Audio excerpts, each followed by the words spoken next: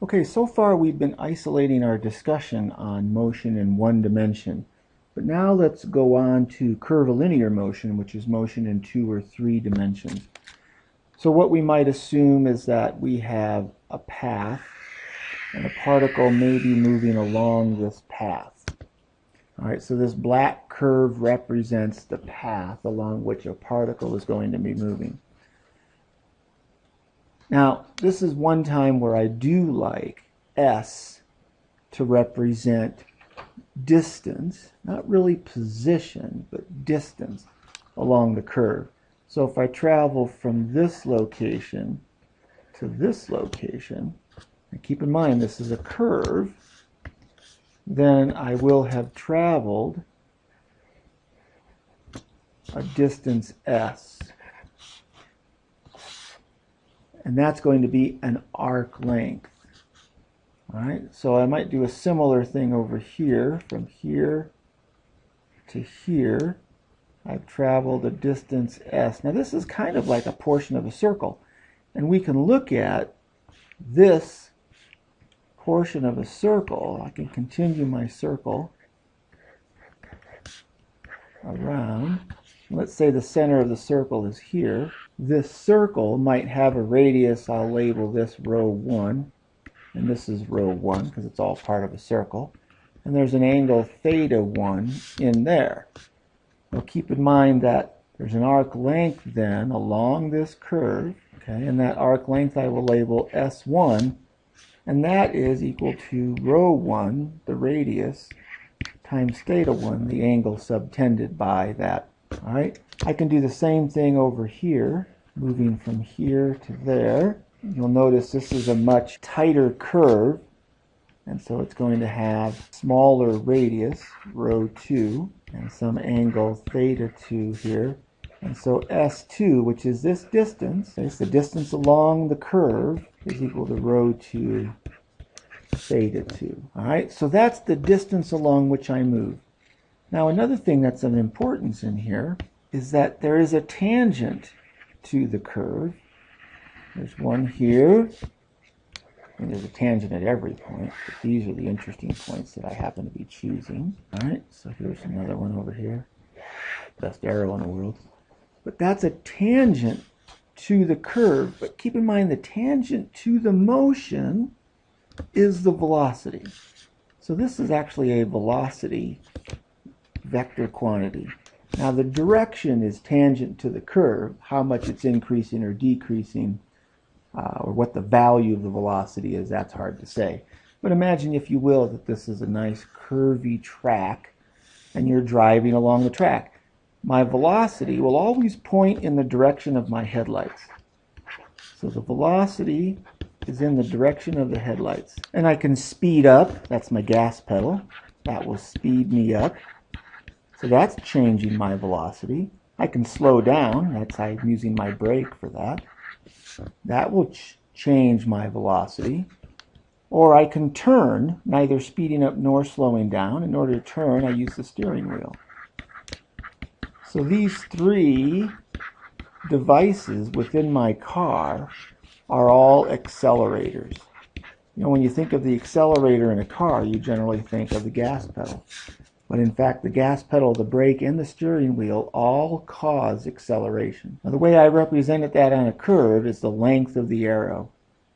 And so the way I've drawn this, let me actually exaggerate a little bit more. V1 has a certain value. V2 has changed direction, and it's also increased. V3 has changed direction again, and it's somewhat smaller. So I've been braking from point 1 to point 2. Overall, I've been braking. And then finally, V4 is a little bit faster than V3, a little bit larger than V3.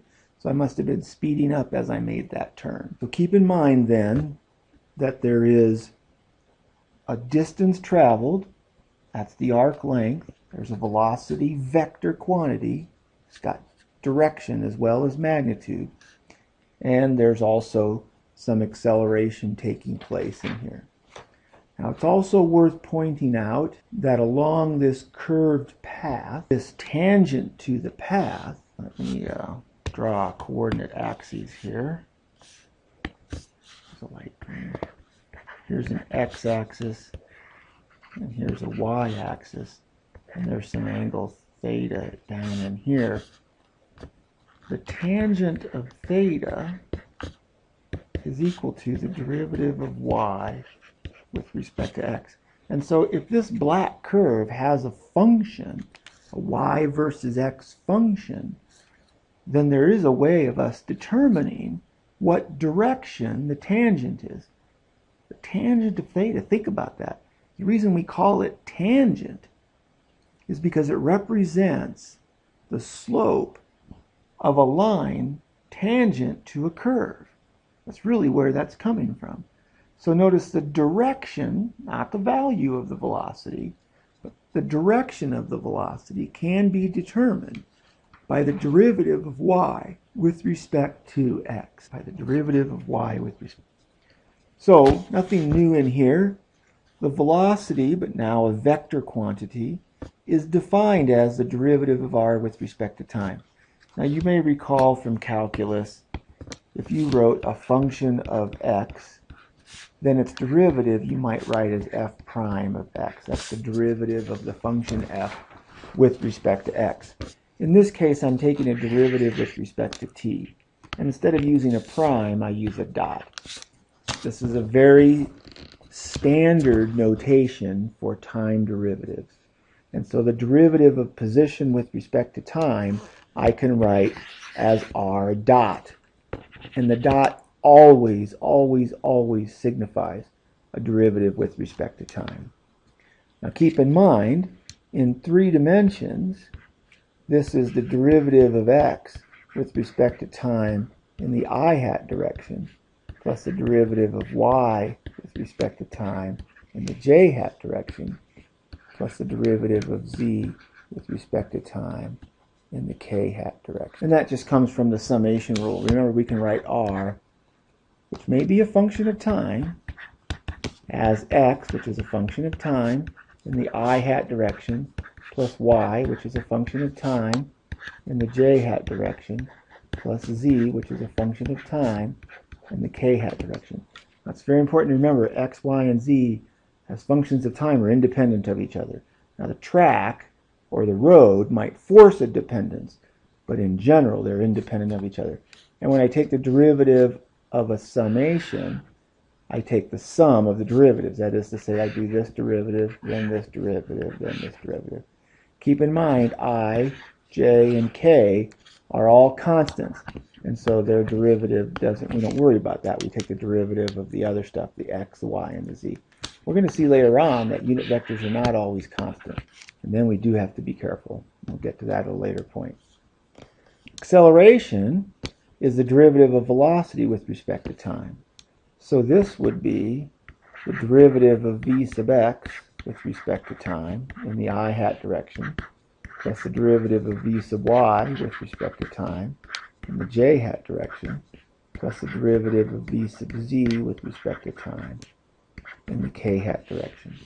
Or this might be x double dot in the I hat direction, plus y double dot in the j hat direction, plus z double dot in the k hat direction.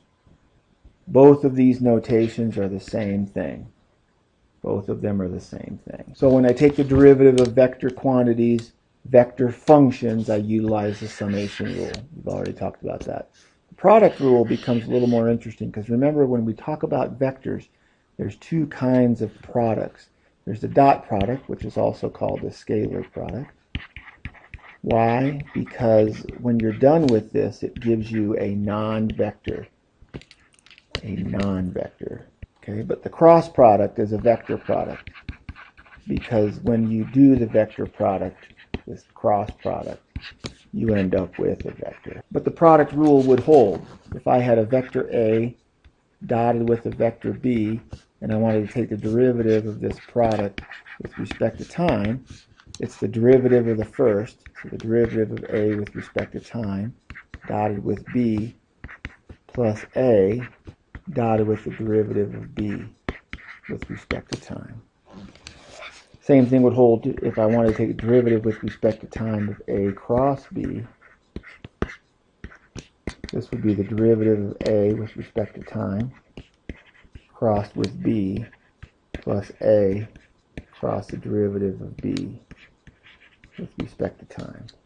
So we can do product rule or summation rule on vector quantities. All right, going back to the summation rule real briefly, the derivative with respect to time of a plus b is the derivative of a with respect to time plus the derivative of b with respect to time. Okay, so in the rectangular system, we have an x-axis, a y-axis, and a z-axis. Okay, an x, a y, and a z-axis. And your position is equal to x in the I direction plus y in the j direction plus z in the k direction. You might see this written as r sub x in the I direction plus r sub y in the j direction plus r sub z in the k direction. And again, as I stated before, when I take the derivative of r with respect to time, well, let me do the product rule on the xi here. That would be the derivative of x with respect to time times I hat plus x times the derivative of I hat with respect to time. But I hat never changes. And so the derivative of I hat, since it's constant, is 0. Same thing holds true for the derivative of j hat and the derivative of k hat with respect to time. They're going to be 0. So I'm just going to add to this the derivative of y with respect to time times j hat plus the derivative of z with respect to time times k hat. And I can do the same thing with a second derivative beyond this. All right, so I just work in the x, y, z coordinate system when I'm working with rectangular components. And it's fairly straightforward. When we get into other coordinate systems, it'll become a little trickier, but we'll worry about that later. One special example of rectangular coordinate systems is projectile motion. An object is moving in projectile motion, then the acceleration is constant. So I have a constant acceleration. That's good news, because now I can use all of those constant acceleration equations. But notice the acceleration is strictly in the j direction. So remember from a couple of days ago, x was equal to x naught plus v naught in the t direction plus 1/2 a t squared. That was an equation that was associated with constant acceleration. But in the x direction, there is no acceleration. So this would be the x acceleration. But notice the equation, there is no acceleration in the x direction. So this is actually uniform rectilinear motion. So x is equal to x naught, the initial x position, plus the initial x velocity, which never changes, times t. But in the y direction, I have the initial y position plus v naught in the y direction. Okay, now there could be both of those. There could be an x and a y velocity. In fact, there normally is, times t, minus, because of this negative sign right here, 1/2 g t squared, because gravity only works in the g direction. We're not going to worry about the k direction now. We're going to stick with 2 dimensions. So in projectile motion, when you work problems with projectile motion, use this equation for the x motion and this equation for the y motion. Of course, you can also use v sub y squared equals v0 in the y direction squared plus 2 times negative g times the change in y. You can't use the change in x because there's no g, no acceleration in the x direction. You also have v0 in the y direction minus gt equals v in the y direction.